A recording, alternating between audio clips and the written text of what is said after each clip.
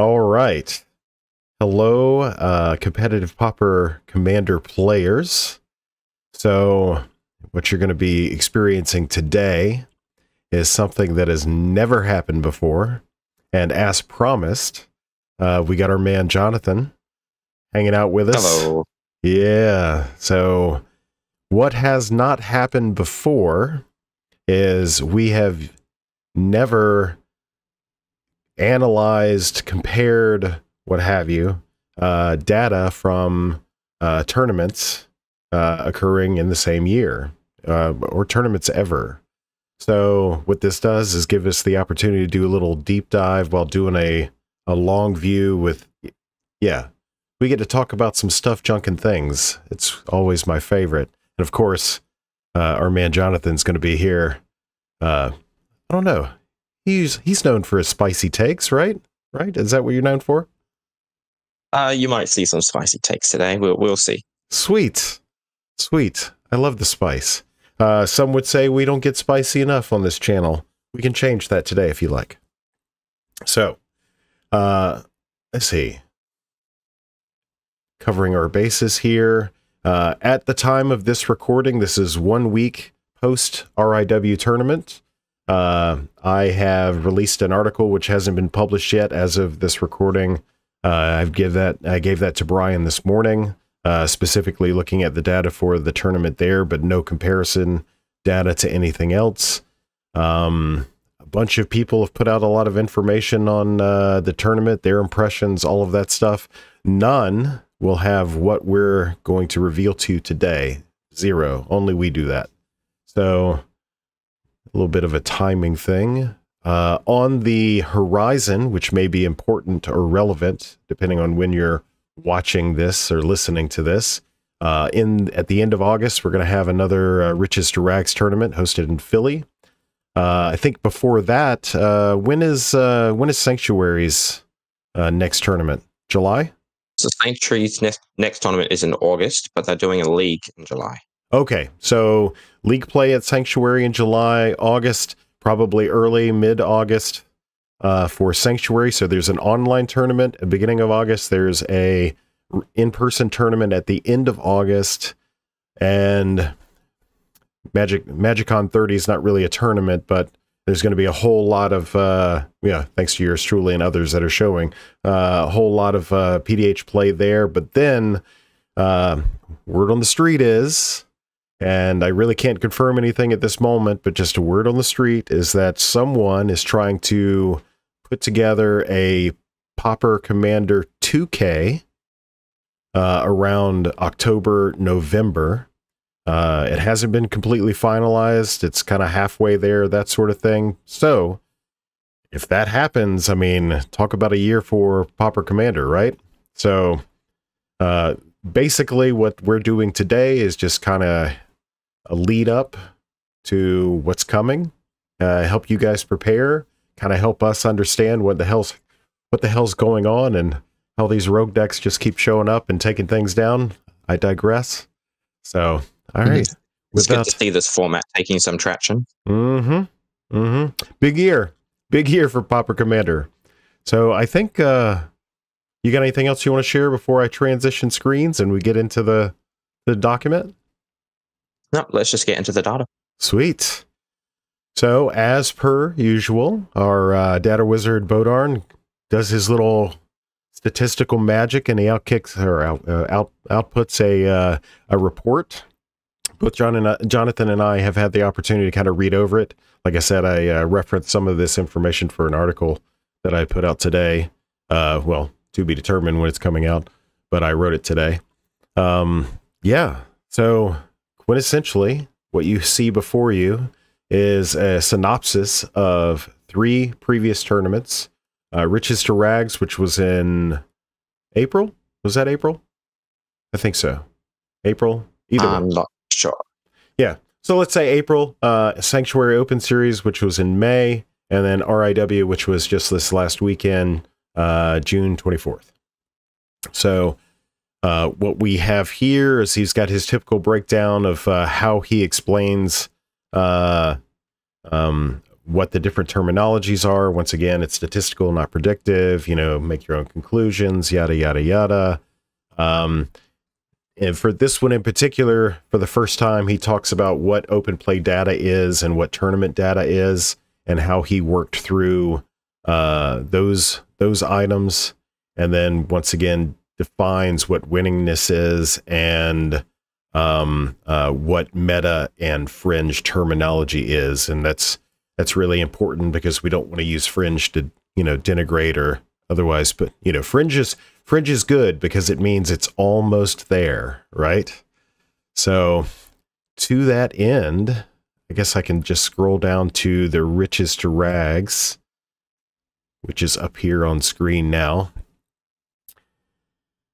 So they had 30 games for riches to rags earlier this year. Of that tournament, it was Gretchen, Bobby playing Gretchen, right? Yeah. Yep. He took down the tournament with Gretchen. Yep. Bobby playing Gretchen. And of course, I didn't know until today that there was a Vizkopa player at that tournament as well. So, of the with 4 wins. Yeah. Which means Vizkopa was always doing well. Yes. It didn't just pop up in this latest tournament. Absolutely. Now, I would imagine that, now this is me speaking well out of turn and I can't confirm, but I would imagine that version of Vizkopa is probably more the spell-based version that we've probably historically seen, where they're trying, now you would know this because you played a lot of Vizkopa. Basically, you're trying to just get a big life gain spell and then copy that as many times as you can. Yeah, pretty much. I know I'm talking a bit out of line here, but in the latest RIW, that Vizkopa one, that deck is just full of life gain spells, life gain creatures, life link creatures, and so like the chance of you drawing them is about 100% in that deck. The more traditional Vizkopa lists, you don't run that many, and you run more interaction so that you can fight for the combo. So yeah, it's interesting to see the takes on Vizkopa. Yeah, having lost horribly to the modern version of that, he crafted it to where it was almost solely triggers. So there's only one way in competitive Pauper Commander to deal with a trigger, and 0 people in the tournament were playing the crab. so that's Paul is a very smart individual, and he did his homework, to say the least. So anyway, back to riches to rags. Now, once again, the difference between meta and fringe here is just a statistical difference. So you basically have an in group and an out group. What Bodarnn is suggesting is that any of these 7 under the same conditions would still have a moderately good chance. Obviously, Bobby piloting Gretchen, you know, that's a almost 20% difference in win percentage. We've been doing some behind the scenes speculating for a while now, talking about how pod composition and actually pilot skill is contributing to these things. And the first thing I think of when I see that big of a deviation from one win percentage to the next is there has to be some sort of pilot comfort, pilot skill contributing to that. Not all of it, but, you know, there's probably something there. So definitely. And the decks that seem the most scary to play, that no one wants to pick up, always perform better, because there's always one person who just does really well with that deck, and they're like, yeah, I'm just going to keep playing this deck. Like, what's the point of switching? Oh, yeah. An intimate knowledge of, I mean, I think I can point to a few people. Of course, Puzzle Box is, his I don't think he's taken anything but Gretchen to an event in the last like 6 months, whether that be a league or tournament or, you know, what have you. So just, yeah, a comfort with the list definitely adds a significant amount of weight to your opportunities to pull out some wins. So I think that's pretty much straightforward. Riches to Rags has been covered in depth in other materials put out by other folks. Basically, we're just using Riches to Rags and then the Sanctuary Open tournaments as pivot points to basically talk about more specifically RIW. So I'm good with what we see here. I mean, there's some archetype information in here that we can kind of look up. In fact, I'll probably just bring up this stuff in a different screen so that way there we go. So that way I can look at it and compare. Do you have any commentary on Rags to Riches archetypes or colors? Look, these are all decks that see play a lot. Like, these are all well-known decks. Nothing surprising here. Combo doing quite well, but in a tournament setting where time limit is a factor, that's not that much of a surprise. So just to point out that, yeah, combo, and then blue in this instance has a 5.1% winningness. I always say that incorrectly. Winningness. Winningness. Yeah. It just means 5% is not that big, but its popularity is a bit more than the rest of the colors. So blue was seen quite a bit. So there's an opportunity. There's an opportunity to have a higher winningness score because it's not overrepresented, but because of the level of representation may lend more towards, more opportunity. Anyhow, so that's Riches to Rags. Once again, we'll probably touch on some of these points, just kind of scrolling through to get the basics before we get to the meat, right? So next we have a Sanctuary Series. Now this is a smaller tournament, only had 12 games and was 16 people? Yeah, 16 players, and there's only 2 decks listed here. Yeah, so this would mean that the meta decks were... Oh, this is actually the first time that I'm seeing this because I glossed over this earlier. So Malcolm Dargo would have been a meta deck. Am I blushing? I'm blushing. So Malcolm Dargo would have been considered a meta deck, and I suppose what this really meant, because Bodarnn's usually really thorough, is that there were no... no. I'm reading that incorrectly. So there is one meta deck, one fringe deck, and the rest of them, I assume, because of the meta cutoffs, didn't make the cut for either one of those. Am I saying that correct?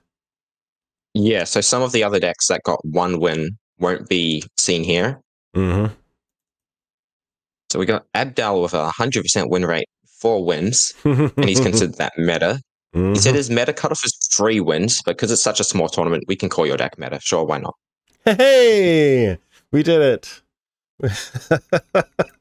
Oh, that makes me happy. I don't deserve it, but it makes me happy. Sweet. I did something once in my life. All right.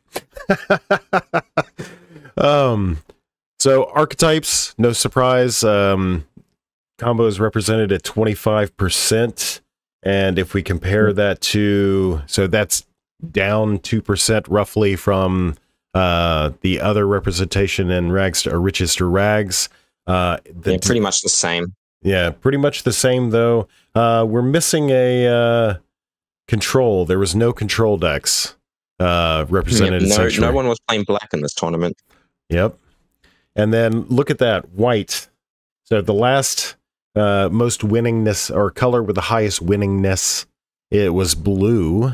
White in the Riches to Rags tournament was ranked 4th. Here, white is ranked 1st in winningness. No surprise, Abdel.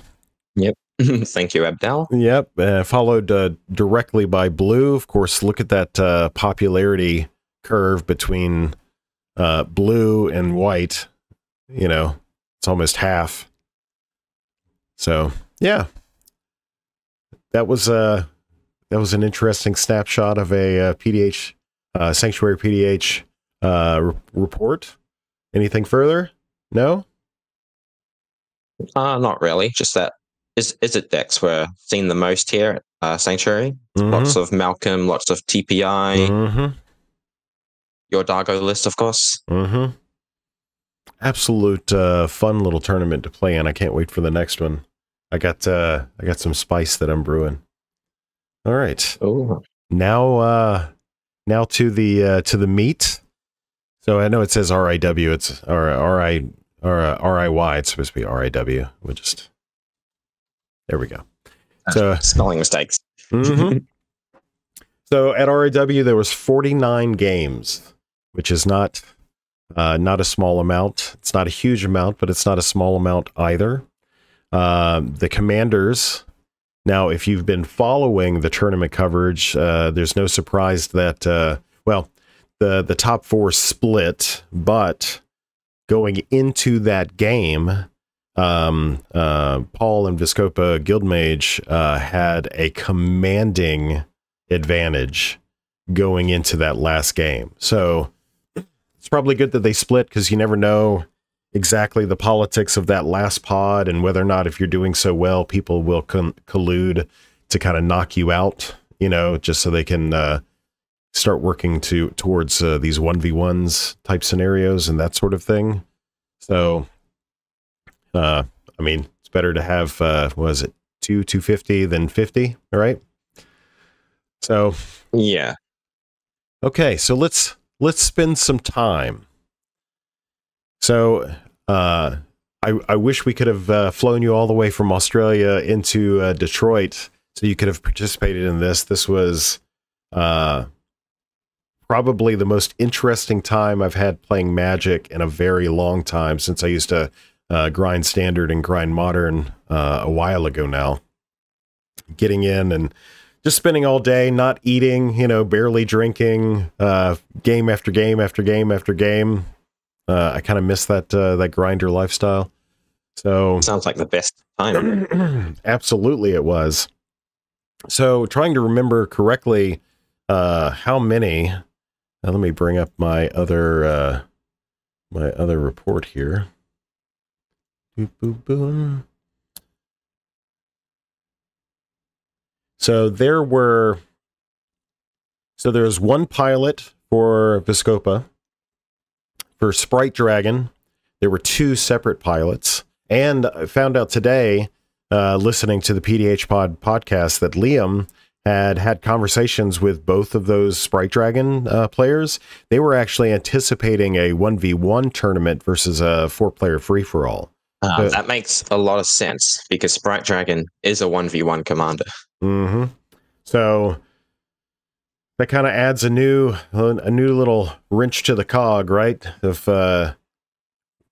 me being on the receiving end of one of these Sprite Dragons, it kind of made a whole lot of sense. They probably, I'm speculating here, but they probably sat down to the pod, looked at the commanders, looked at the players, found the one that they deemed the most threatening, and you know how it is. Voltron, take them out, and then try to piece the rest of the table the best way they can. So yeah, which can be quite difficult if you've just taken a player out. For Gut True Zealot, there were 3 separate pilots.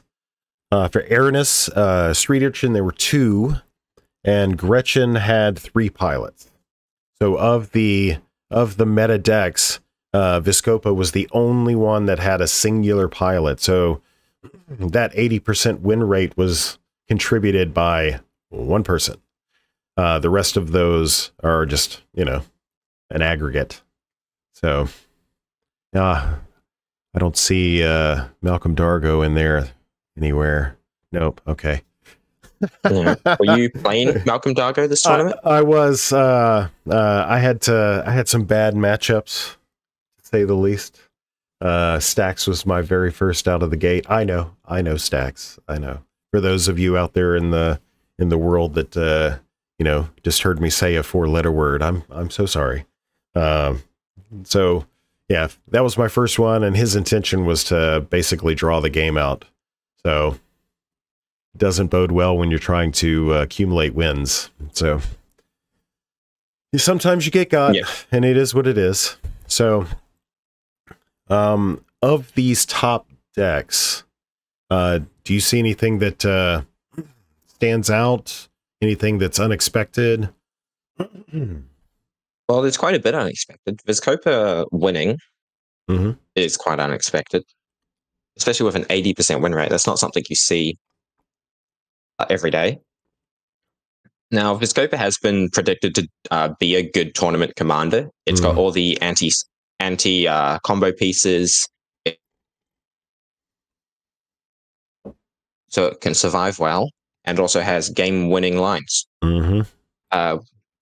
We did not see any stacks pieces from Vizkopa, and we didn't see any interaction. We just saw the game-winning lines. So, yeah, and it's that curious. was an interesting take on Vizkopa. And it's actually curious because the removal and interaction they had was not what you would consider to be the most optimal or efficient or whatever buzzwords we want to use. Like he was like bacon to a pie is probably the best example that I can provide, because it destroys a creature and creates a food token, which gives a opportunity for a life gain trigger. So everything about the deck was about leveraging some life gain component somehow, some way. So maybe there's a, you know, if it's not broke, don't fix it. I know, but you know, maybe there's an opportunity to probably focus the deck more on certain opportunities, certain spells, certain avenues, certain lines, and then add in some more cost efficient. Because I mean, bacon to a pie is four mana. You know, I don't even know if it, and that's his like only kill spell in there, I think. So yeah, it was just, it was basically, what was it, get to 11 and pray? Is that basically the mantra, was 11 mana and pray? So wondering how this deck won. I heard from the pilot of the deck that they dodged a lot of problem matchups, which is kind of the opposite of you. You got all your problem matchups. He dodged a lot of them. And in the games where Vizkopa got to stick on the board, are games that Vizkopa would probably win. And that's true with a lot of commanders. But he got into matchups where no one was running removal. So I had the fourth match. I was part of the feature matches. I was the fourth round feature match, and I don't recall exactly what was happening at the time. I actually had to watch the footage to kind of see when Vizkopa entered the battlefield. I think there was a lot of table talk happening at the time, and the deploying, on my end anyway, the deploying of Vizkopa was kind of lost in the sauce. But to that end, like, I had 3 pieces of interaction in hand and a Tormod's Crypt, which, I mean, doesn't affect Vizkopa, but, you know, another piece on board for, you know, looking for any line that's going to be, you know, happening. And by the time he started cracking and holding priority and cracking and holding priority, there was like nothing we could do, like nothing. And yeah, once you untap with mana and you have Vizkopa on board, like counter spells are just not useless. Removal, they don't do anything. Yeah, removal doesn't do anything. The only way that you can affect it is the crab, and even then, we would have just denied him a trigger, so he would have drained most of our life. Well, he would have killed Bobby, so leaving Ryan and I alive, which would have been probably enough for Ryan to go in and crack him, kill him, and then me crack Ryan. So had I run the crab? Oh, not just the crab. Had you removed Vizkopa before his upkeep? Correct, and I had a Echoing Truth in hand. So, for what it's worth, Vizkopa not seen much play, even in online. Vizkopa does see a little bit of play online, but it's mainly by a lot of different new players trying out Vizkopa once and then never touching Vizkopa again. So there's a lot of different Vizkopa deck lists out there. There are. So no one knows what Vizkopa like actually does and like what the best it can perform. I guess we found out. How do they say? What do the kids say? we messed around and found out. Now you know. Yeah. And now from this tournament result, maybe in the future Viscope will be seen, but it might struggle a bit now that people know what it does. Mm-hmm. And I think there's an opportunity there too. Like Paul would readily admit that the way he built the deck is not necessarily optimized. He just basically was leaning into the synergy, the life gain synergy. So there's an opportunity for someone to come in, and a more competitively minded player. Definitely not a more brilliant player, because Paul is exactly that. But there's opportunity for someone to come in and do something along the same lines, but to kind of cut from here and add to there, and that sort of thing. So needless to say, so many different ways you can build Viscopa. You can build it mid-range like ported, you can go combo, or you can even go full-on control. Yeah. Sweet. The Sprite Dragons, you said earlier that see, I don't play any PDC, any 1v1, so I don't know what the contenders are over there. I know that it's my favorite story to tell, because it's absolutely true the way that I tell it.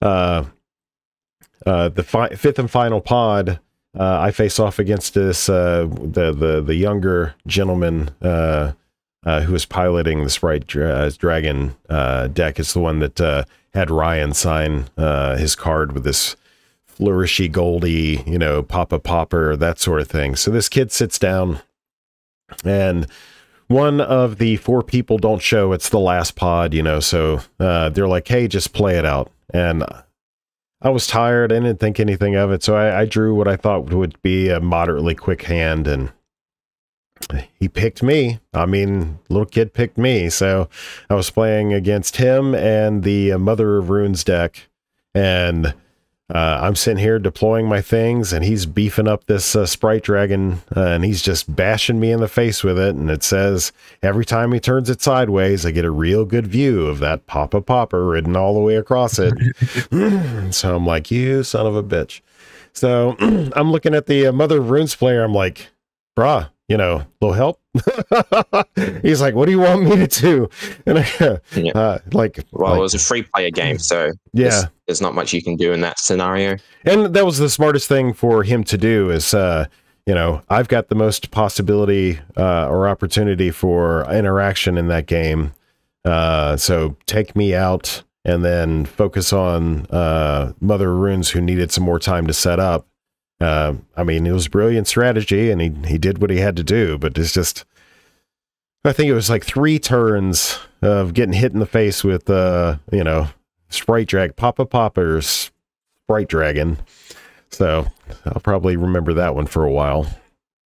So if the other build was built similarly, I didn't have time. I typed in every single one of these 44 deck lists because they were given to me. In fact, here you go. They're sitting right here. They were given to me in this stack of paper here. So I took all of these deck lists that were either typed out or handwritten or all that stuff, and I entered every one into Moxfield, so that way I could share them back with the RIW folks, so that way they could have access to them in perpetuity.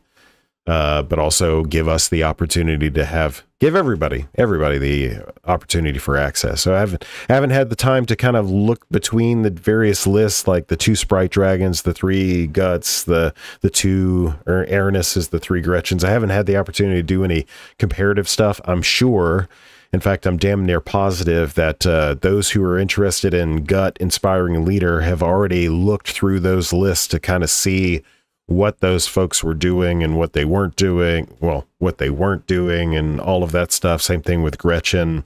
I'm quite sure some person who's always, I don't know who, but some person who's like, I've been looking at Aranus Street Urchin for a while. Now I have some source material.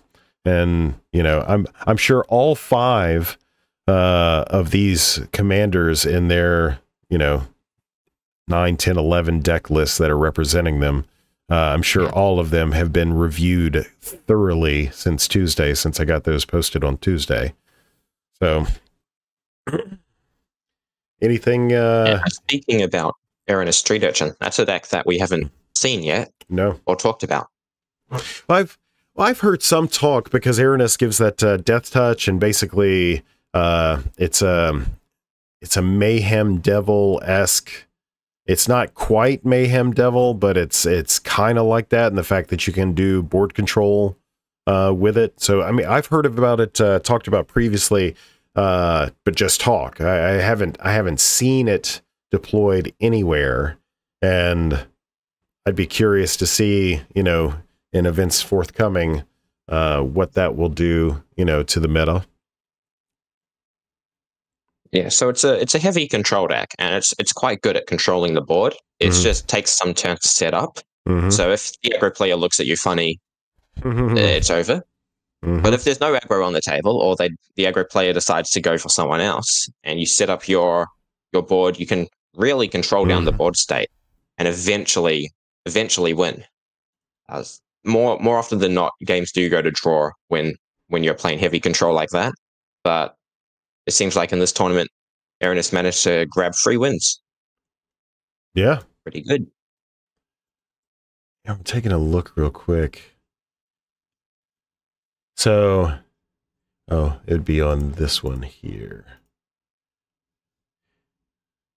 So, Gretchen, let's see. So, Riches to Rags had 5 wins and an 83.3% win percentage. Gretchen in passed right over it. That's right. Wasn't even listed in because nobody did somebody play. Yeah, Puzzle. In Sanctuary, everyone played 4. Gretchen. There were it was 4. There was 4 different Gretchens. Yeah, so even so the statistics that we showed earlier, there was 2 decks. There was the meta deck in Abdel, and then the fringe deck in Malcolm Dargo. So Gretchen didn't even show up in either one of those lists. Not to say that that's a bad thing, but what we're doing is we're suggesting that Rags to Riches, high win percentage, becomes a known quantity, especially after, because Rags to Riches was directly after CBB 100. So Puzzle, Bobby bringing notoriety to the deck, gets played in Sanctuary. 4 decks in Sanctuary, doesn't have as big a showing there. And then see it you see it trying to find footing in the RIW tournament, and it has some performance. You know, it's performing better than the what is it? The statistical average of, you know, the expected 25%, you know, whatever, which is kind of a misnomer now that I think about it, because by the time you have the first match, I digress. So kind of curious what the future of Gretchen is. You know, we were on a high point. We had a little bit of a low point. Is this Gretchen, you know, coming back? Is this is it still, are we on the way down? Like, you know, what the trend line looks like for Gretchen moving forward. I'm reasonably sure Puzzle will stick with it for a while because he loves that deck to death. So I don't know. He could surprise me too. So what are your thoughts on Gretchen? I would not call it a low point in Sanctuary, because it did reach the finals. And I think the Riches maybe scared a lot of players into killing Gretchen first, or interacting with Gretchen a lot more. But Gretchen did reach the finals along with your Dargo Malcolm and TPI, I believe. Unfortunately, Abdel was on that table, so not much you could do. Way that all works 100% out. 100% win rate. Yeah, the rest is history. Yes. Yeah. So I'm trying to remember. Yeah, I think Gretchen is in a good position right now in the meta. It's performing well. It's a well-known deck, and it's a deck that you do have to know how it works, what it does, just in case it's on the same table as you. Absolutely. Well, very well put. Absolutely. In fact, well, the reason why I asked this is in the TLDR at the bottom, we kind of talk about a certain number of lists that are, it's the aggregate over the year and all that stuff. And Gretchen is on that list. So I wanted to kind of foreshadow a little bit because I'm sneaky.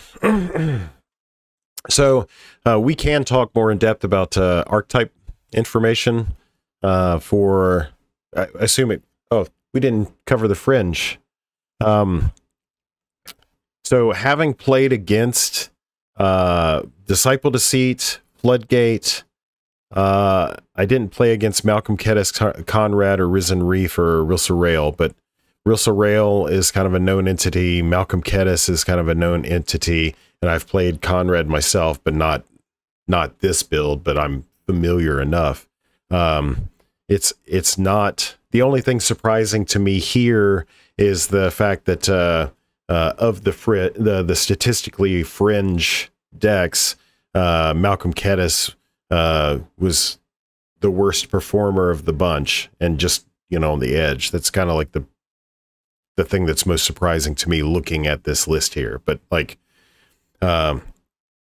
Dallas, who was doing the so Dallas from Riches to Rags was piloting Disciple of Deceit, and they're a tremendous pilot of that deck. They know that list backwards, forwards, and you can tell because there's a lot of searching.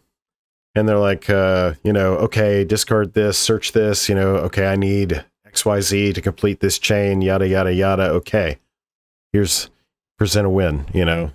So they know that deck backwards and forwards, and it definitely showed. So I thought, so what do you think about Floodgate? I think it's a decent control deck, and it's mono blue, so it's got your combo finish. Mm-hmm. It is a little slow, mm-hmm. in my opinion. But once you get it going, if you make your land drops every turn, mm-hmm. and you're able to flicker a Floodgate, you can seriously stop some plays. Mm-hmm. Unfortunately, it doesn't hit Malcolm, which mm-hmm. is one of the weaknesses of that deck. Yeah, I didn't really get to see. So the most impressive thing that I saw from it, which was the only thing that I saw from it, because Bobby was basically just land go, because I mean the board was full of, I mean, myself and Ryan, who was playing with Risserel. I did play against Risserel. Duh. Myself and Ryan had a bunch of like blue creatures, so or big toughness creatures. So Bobby was just in a land go kind of mode, and then when Paul presented a win, Bobby was trying to combo on top of that. He didn't get there, but you know, just the whole. I'm always thoroughly impressed by people trying to win on top of other people's wins, which is kind of a rare thing in our format. So I'm hopeful that that'll start happening more often. But yeah, that's the only thing that I saw Floodgate do all day was that, and that's it. Otherwise, it was land go, land go, land go. So it's hard for me to really have an assessment of the list when that's all I really saw. So yeah, well, I've seen it played in the Sanctuary tournament, not mm-hmm. tournament, in the Sanctuary server. Mm-hmm. We've had a few friendly games with Bobby. He tried out the deck a few times. It is a little slow. Similar to Ernest Street Urchin, it's like once you get the engine going, you can control the board. But then, is it too late? Has time already ran out? That's the issue. And that's one thing that we didn't talk about yet. I found it extremely stressful when I found out in the week prior to the tournament that the rounds were going to be 80 minutes.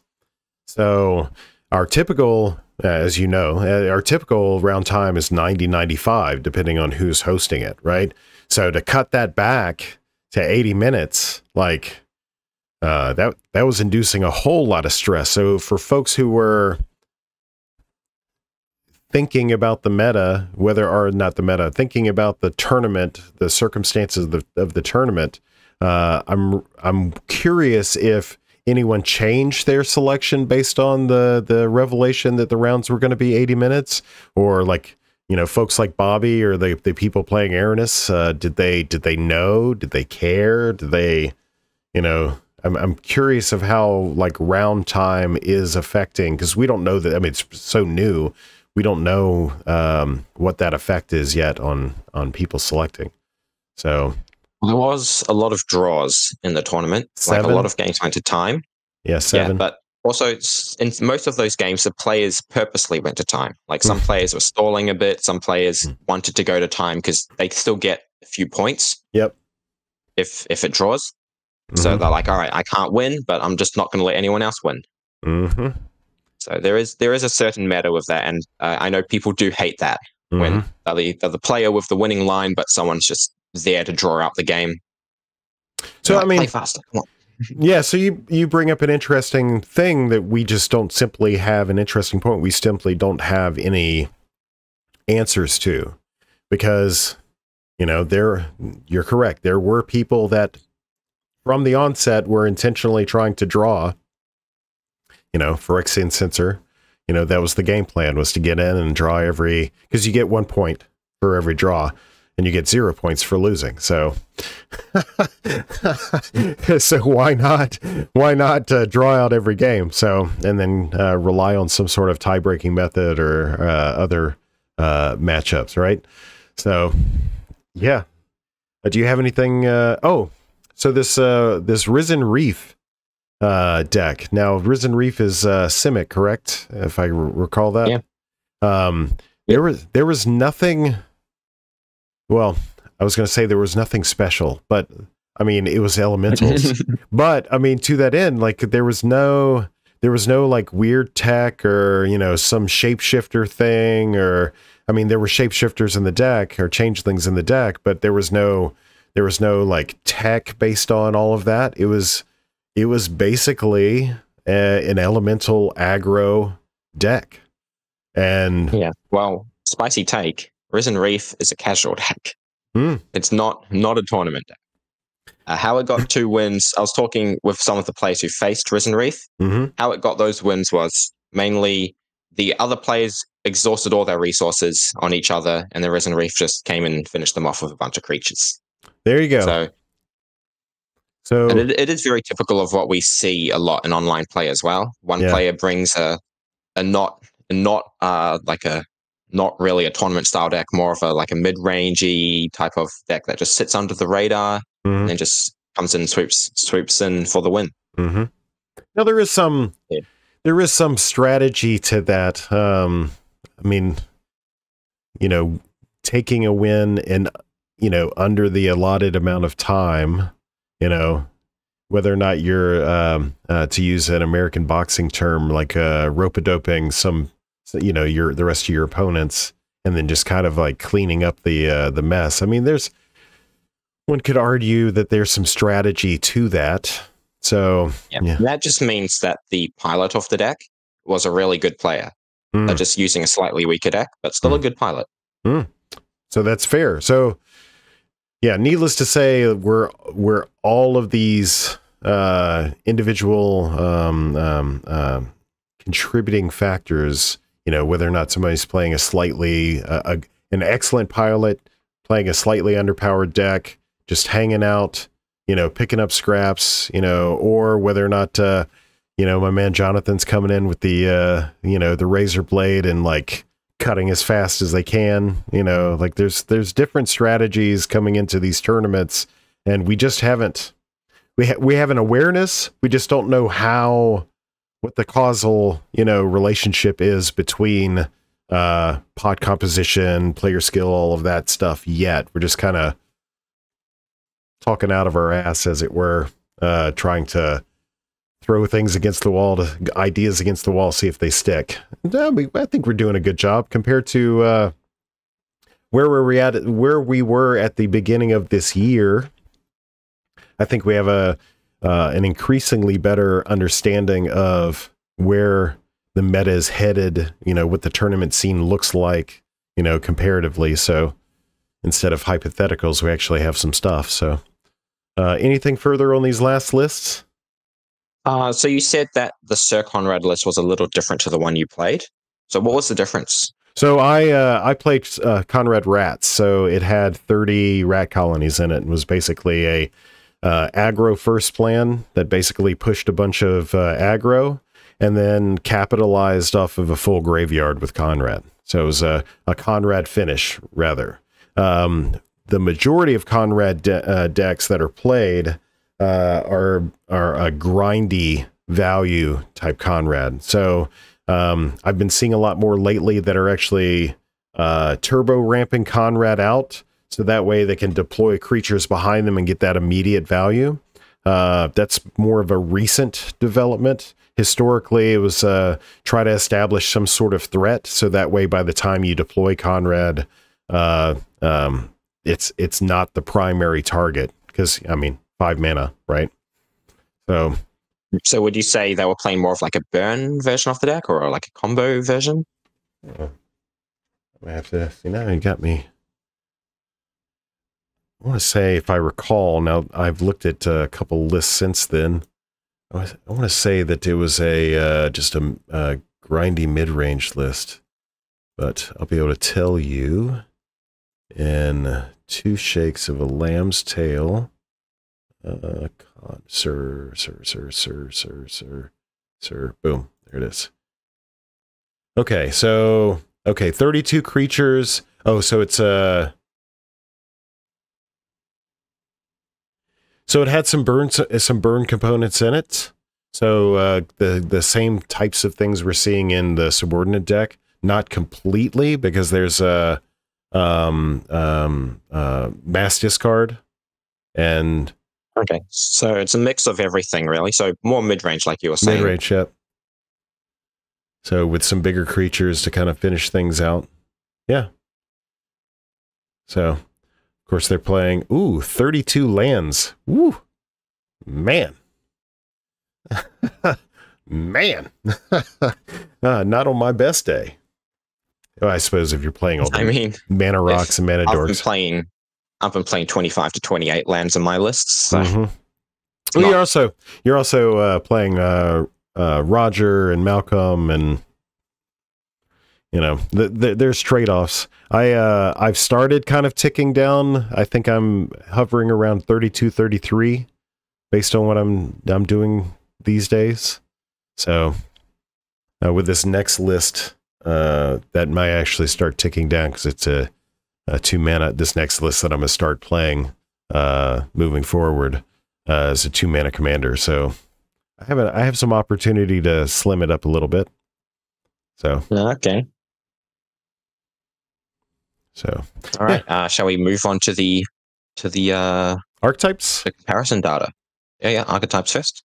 Yep. Just kind of briefly, like touching. So it's listed in alphabetical order according to archetype, but combo naturally is the actually it's listed by winningness. It just so happens to be also alphabetical by archetype. So combo is the most popular. Always, it just seems to be that way. But it's the second. It has the second winningness rate out of all. Aggro, of course, having some performance. I don't think in previous tournaments. Look at this real quick. No, aggro and Sanctuary, it was underperforming. Aggro in, yeah. So this is the first time that aggro had a positive winningness score, which is something to say, I guess, right? Yep. Well, all these winningness rates are quite close to 0 compared to the 26% that we had last time. Also a good point. Yeah. Also a good point. Good on aggro. Good on it. Now, what is different, it's kind of pairing into colors, what is different than previous tournaments is that black had a showing. And not only did it... Yeah. Not only did it have a showing, but once again, like pointing out to what Jonathan said, and I even said this in my article, the delta between the winningness, the highest winningness score and the lowest is 6.1%. So there's not a deep spread between what was not, winning and what was winning. So we can sit there and point you know, to this 3.4%. I'm just glad Black had a showing. I'm just happy for that. Yeah. Well, the Sanctuary was a very small tournament. No one was a Viscopa player in that tournament, so hopefully we'll see some more Viscopas next Sanctuary. Absolutely. Absolutely. All right. So we can move over to Bodarnn's conclusion if you like. Yep. So he combined all the tournaments and all the data together. Yep. The turn. So he mentions in here some turn data, and we have to be kind of forthcoming.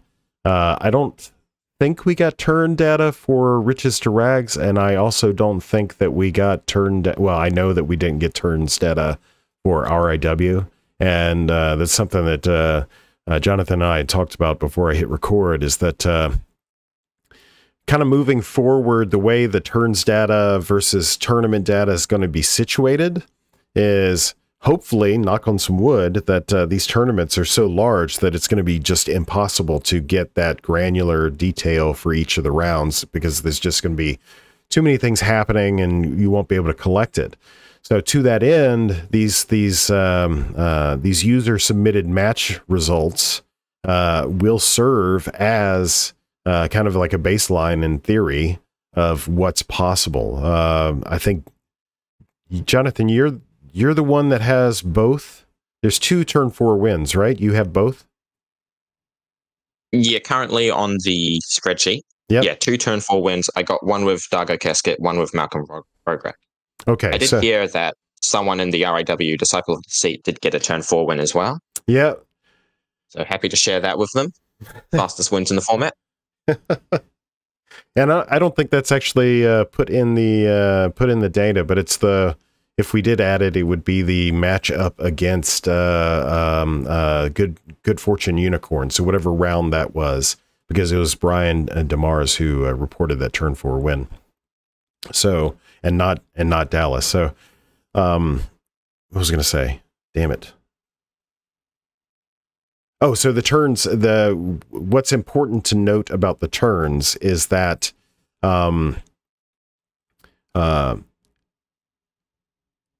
as people are practicing and submitting these games, it gives people what we perceive to be a pretty accurate idea of what's going to happen in the tournament. And surprise, surprise, as we'll reveal later, that's probably true. So just wanted to point out that the turns data stuff is not necessarily complete, and so we can't provide an overall analysis for that. So let's see. So archetypes. Combo doing quite well. Mid-range doing not that great, but that's what's expected. It's pretty much mirroring the rest of the data was seen. Mm-hmm. You got to see some mid-range players winning tournaments. Come on, guys. Where those mid-range decks at? I actually touched on this in that thing, in that write-up that so my impression, and feel free to disagree. So my impression of the mid-range at the moment, now, number one, we've got more combo and aggro players exploring their portion of the format than there's a higher total number of players doing that for combo and aggro than there are for mid-range. So we have just a few mid-range players that are trying to figure all of this stuff out, on top of there's been a lot of combo innovations in the last 8 months. There's been a lot of aggro innovations in the last 8 months, and mid-range is basically a reactionary force to those innovations. And I think just having a limited number of mid-range pilots in addition to all of these changes, it's really difficult for them to get a line on how they're supposed to be stacking up against the meta. So that's my impression of why mid-range is not performing as well. Because it's, playing catch-up, basically. Yep. Well, mid-range is created to stop the top meta decks of the format. Mm-hmm. The problem is when those mid-range decks pair up against each other or pair up against maybe a deck they haven't really prepared for. Mm-hmm. And then that deck kind of just is dead on that table. Mm-hmm. So that's the issue. So I'm holding out hope. I think eventually, I think the only mid-range deck go ahead that is performing well is TPI. Mm-hmm. And there's a lot of players playing that, especially in the Sanctuary tournament. Everyone was on TPI. There was 3 or 4? 3? Yeah, something like that. Mm-hmm.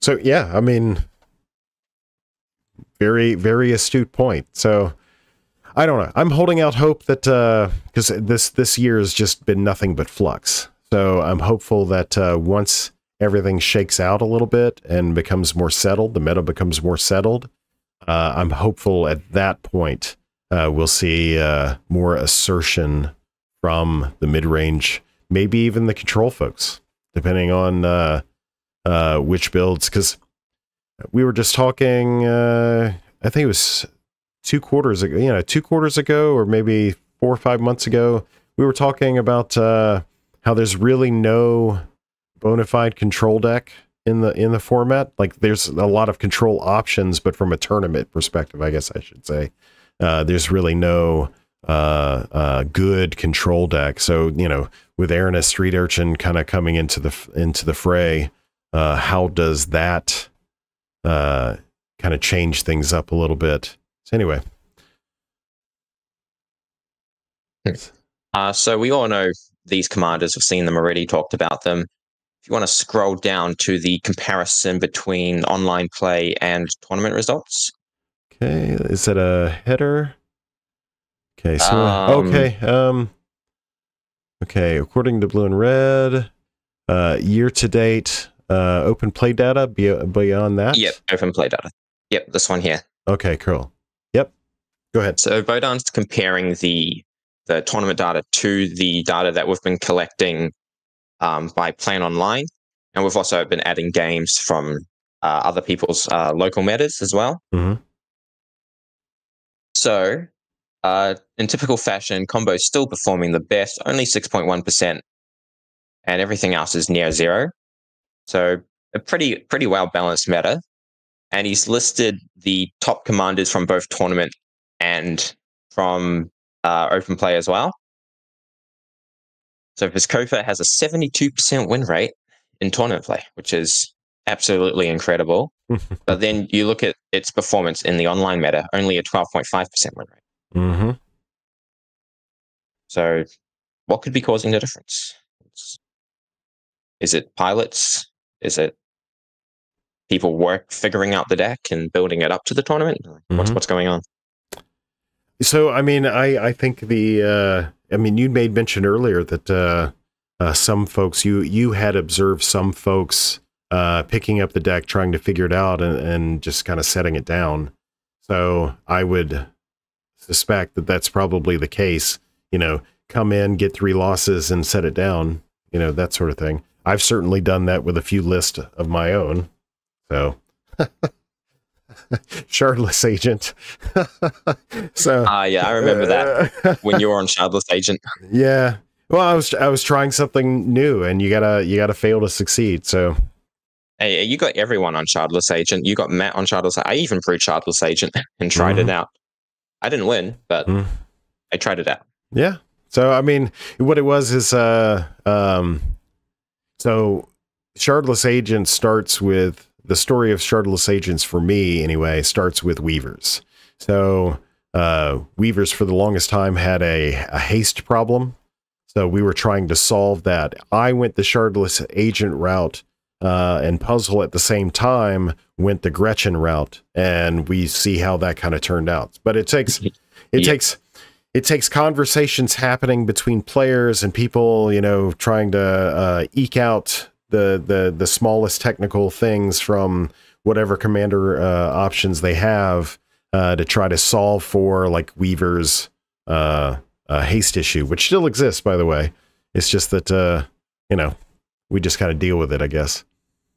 So that's probably to explain that circumstance. There is probably to explain the Viscopa thing. Plus, I mean, just goes to show, like, the right pilot with the right list at the right time, with the right matchups.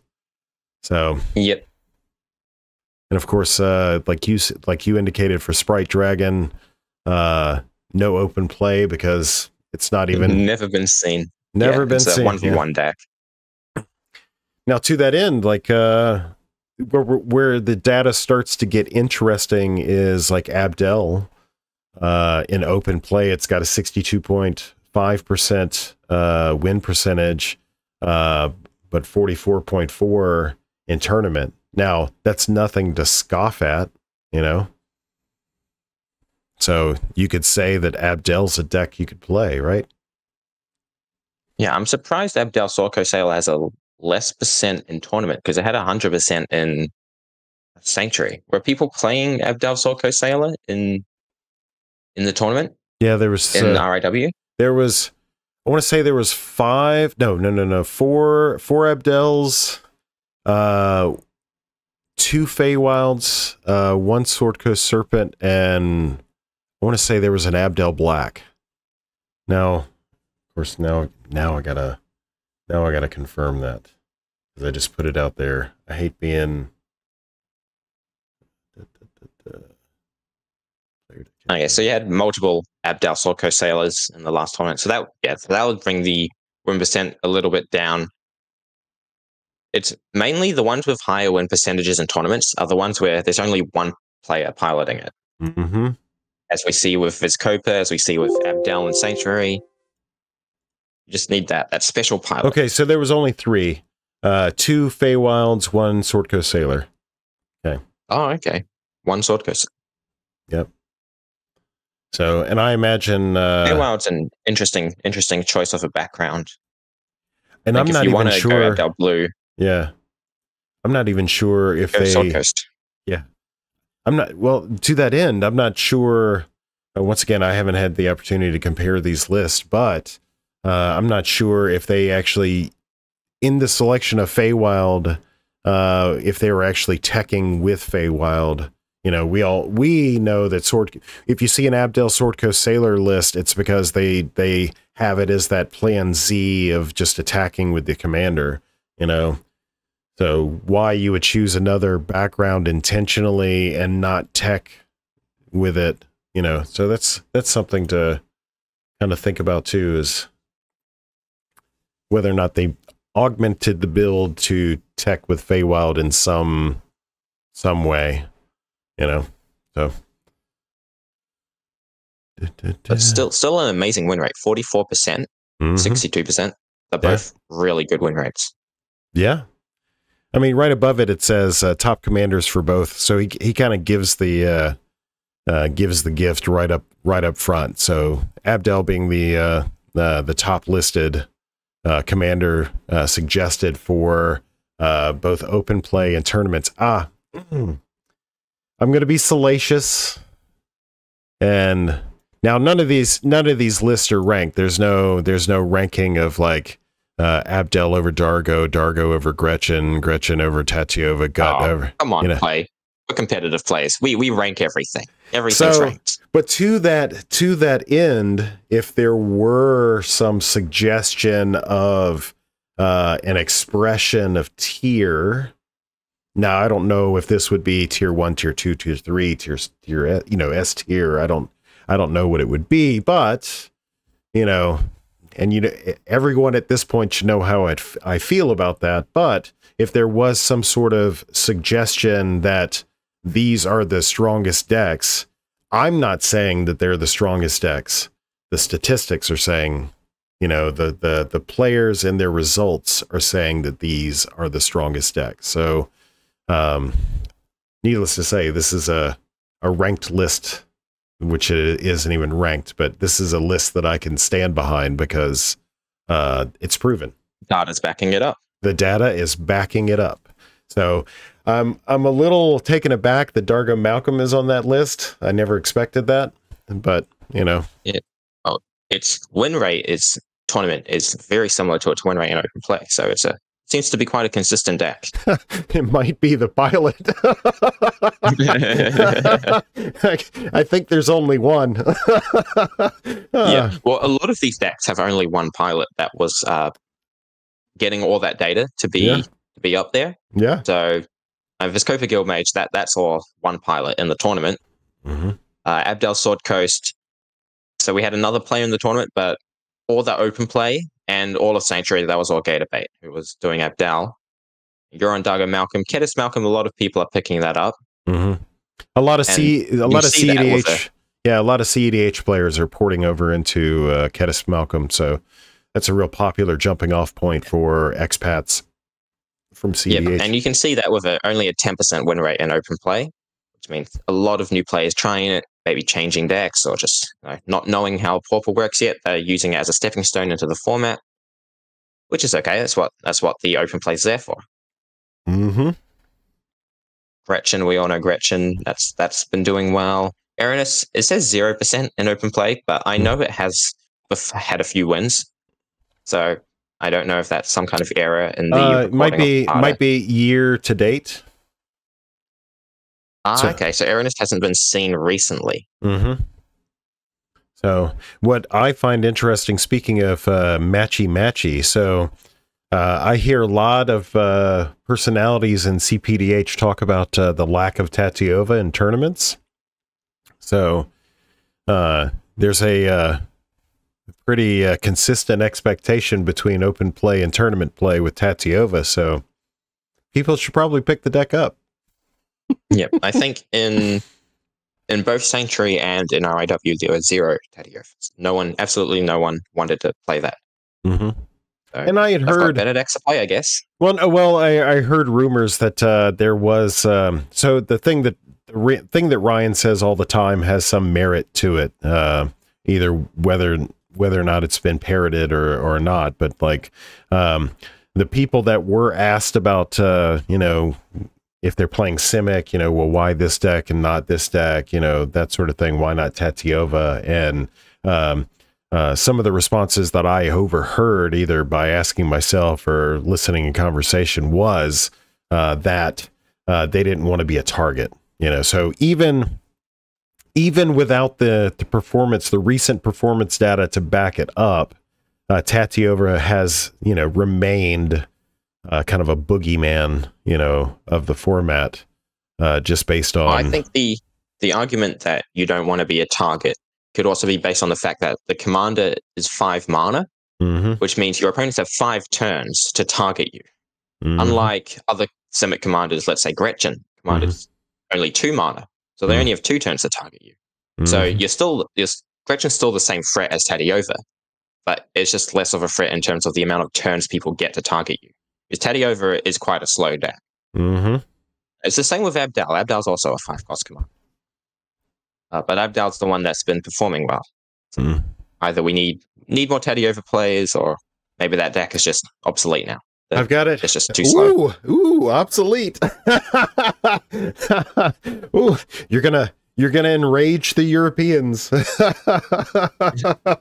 No, I've got it. I've got it in the box. It's just a matter of I don't know.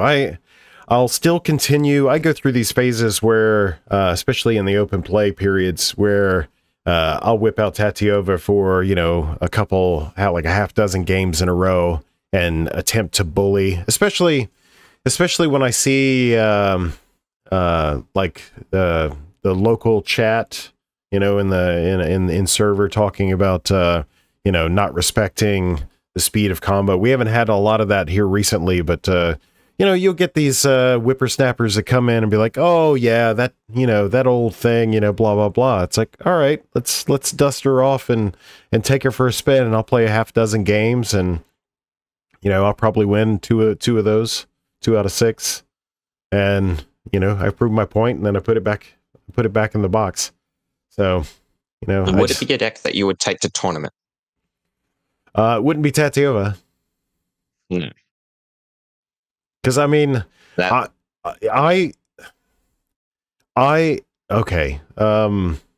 I am probably not the best, but one of the better Tatyova pilots.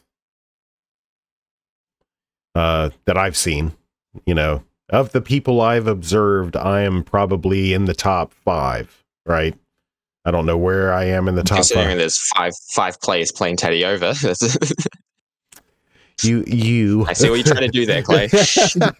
But I'm probably one of the better Tatiova pilots. You know, not the best, but you know, I'm pretty decent. And I just there's been some slow, like I've got it every set. You know, I'm adding tech where there's tech available. You know, and I'm working on it. I'm probably 7 to 9 cards different than the original list. So I'm slowly deviating based on what I'm seeing in the meta. It's one of those things that I'm gonna want it to have, like, I think you hit the nail on the head. I think I'm gonna want some sort of like early measure of defense. You know what I mean? Yeah. Like some way to you know, some stalwart against, you know, the flood of aggro. I'm going to want something. Now, I mean, yeah, it's got life gain in the deck, but I wouldn't call what Teddy-Over does life gain. And especially because if you compare the 5-cost commanders, Teddy-Over and Abdal, Abdal creates blockers for you. Correct. Like as soon as it comes in, you're getting like 5/1/1s, and that just holds off aggro. And Teddy-Over comes in, it's just a free, it gets bolted. Yeah. Well, I mean, and you're making some good points about the fragility. You know, Gretchen is an anomaly because you can pick off I've seen Gretchen win without a land untapper.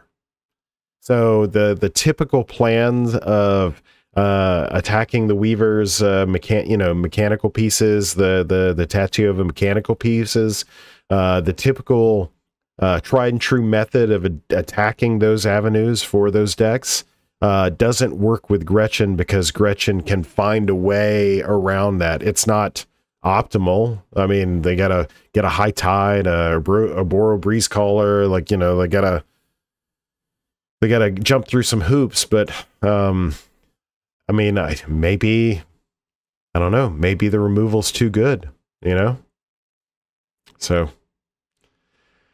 somebody Teddy-Over, the value and the combo piece is your commander, which is the same with Abdal, but Abdal just does it a bit better. So, as we can see by the data, and also just by experience. Man, Jonathan, we know Abdal is a pretty strong commander. So remember earlier when I said Jonathan comes in with the razor blade? He's cutting this shit up. Respect. Mad respect. I try to be if you notice, you know, folks out there in the community, I try to be the most optimistic of the bunch and say, you know, like, anything's happened, these other guys come in and go, nope, this, you know. Fair enough. Okay, so anything else out of this list? There are some comments down below that so the bottom 4 decks there are the ones that have not seen tournament play, but have been performing really well online. And these are mostly lists with only one pilot. So Loyal Subordinate, that's been Lotad, and I know you've been picking up as well a little bit. Yep. Why have we not seen you play Loyal Subordinate in the recent tournament? Okay, so there was no proxies allowed. Yes, I could have switched out the one card that I needed with something less optimal and played it. It was actually really tempting because I absolutely love the deck. I've played it several times now. I've got only one of those is recorded. So I don't know. I just I know the deck, but I don't know it as well as Malcolm Dargo. So I just stuck with what I know, because I think we've also proven, you know, that that carries weight too. So yeah, well, hopefully we'll get some people picking up Loyal Subordinate. It is an incredibly strong aggro deck. It is. You don't even need to attack. It just burns people out. Everyone's on the clock. So it's a sign of a good deck, which has its win condition in its command set. Now, the last one on the list, Crackling Drake, I'm actually one of the known pilots for. Myself, Ryan, and Gator are the typical pilots for that deck, or the historical pilots for that. Gator has since taken it apart and moved to something else, but he was on a Flicker Drake package that had the looters. I wasn't playing the looters until I met Gator, and then watching him kind of loot. Though he would admit that with the shortening of the game time, the number of turns, the looters lose their value because you're not able to loot 11 cards. You're only allowed to loot like 5 cards. So it's still good value. Still good value. And then Ryan probably hasn't touched the deck for like 18 months now. So he's moved on to bigger, blacker things. So.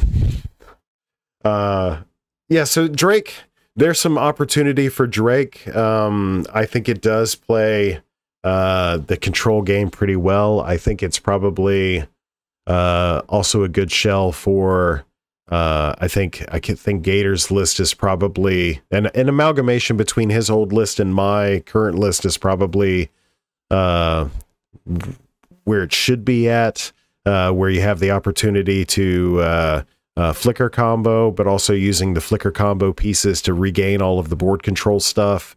And then, so it's basically a control deck with a combo finish. I think there's an opportunity, kind of circling back to that round time. I think that's the thing that's not allowing for Drake. Because, I mean, by the time you power up the Drake and send it, Yeah, well, at least the current versions of Drake might be a little bit limited by the round time, but all we need is a brewer to, adjust it to the new tournament rules and see how it goes. Yeah. So, yeah, there's notable commanders. Boom, boom, boom. Once again, a limitation of turn data for RIW. So I'm in the TLDR at the moment. TLDR. And then he kind of repeats the notable commanders at the bottom there. So the average turn, once again with the turns data, the average turns, the 8-7 and 8-3, that's from Sanctuary only, because I don't believe we have Riches to Rags. When I know we don't have RIW. Combo. More than 50% of all wins. Now, once again, how much is preference? People preferring to play combo decks for whatever reason. How much is that skewing? Because obviously, if you have more representation, you have a higher opportunity to win, right? So, I'm not saying. But then again, if people are preferring to play these decks, then surely the more comfortable decks, the better decks for tournaments, I would say. Well, and to kind of continue that line of thinking, like we haven't, the other shoe hasn't dropped yet. So if people are preferring combo decks because they're able to win more quickly and all of that stuff, then we have yet to experience the rise or the other shoe dropping of the other, part of that equation, the rock, paper, scissors, of the control to stop the combo, the mid-range to stop the control. So, yeah, combo to stop the mid-range. Yep. So yeah, it's just this constant evolution, and we just haven't turned the corner yet. Which it'll probably happen this year, most likely, probably, right? So, surprise, surprise. It's an open meta. Surprise, surprise. It was, as we said earlier, combo's the most winningest, mid-range is the least winningest, and there's like 28% spread there. Oof. Yeah, that's tough. But somebody will get it. That's a challenge. Some viewer right now is looking at that going, challenge accepted, and we'll see the fruit of their efforts here in about 6 months. For colors, no surprise, blue is the most popular and the most winningest, or has the highest winningness. And then I think the most important line, which I did kind of reveal to you guys earlier, 9 words that mean everything. So for the naysayers that talk about, well, you don't have enough data points, the data doesn't mean anything, the data's skewed, it's imperfect, yada, yada, yada. I hear you. You're also correct, but you're also incorrect. So the goal with this data is to do some predictability, but we're largely predicting. I know we talk about commanders and we talk about, things of that nature, but the real answers that we're looking for when we're talking about player skill, when we're talking about pod composition, this is all anthropological. So the purpose of this data is not to look at these decks in isolation, because, I mean, who gives a shit if Brainstorm or Ponder is the most efficient card for what it does, blah, blah, blah. That means absolutely nothing in the wrong hands. In an unskilled pilot's hands, Ponder means jack shit. Jack shit. So what this data is trying to do is it's trying to extrapolate human behavior, and based on historical performance, and we're trying to figure out if all things are samesies moving forward, then we have an expectation that humans being human are going to perform in the same way. And that's how we're trying to get predictability out of the data. Now, of course, it's imperfect. No shit. And to the argument that the data is like not good, not a good representation, look, the data has to start somewhere.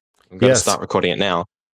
Well, and so the point, these 9 words right here, the point that I'm getting to is that we have riches to rags. And the reason why I feel like this tournament report is probably quintessential, and the problem with it being an hour and 21 into this video is I hope people actually see this part. The main thing to focus on is riches to rags had some online players, but not all of them were online players. Right. So you had wild players out there that attended this tournament that contributed to results.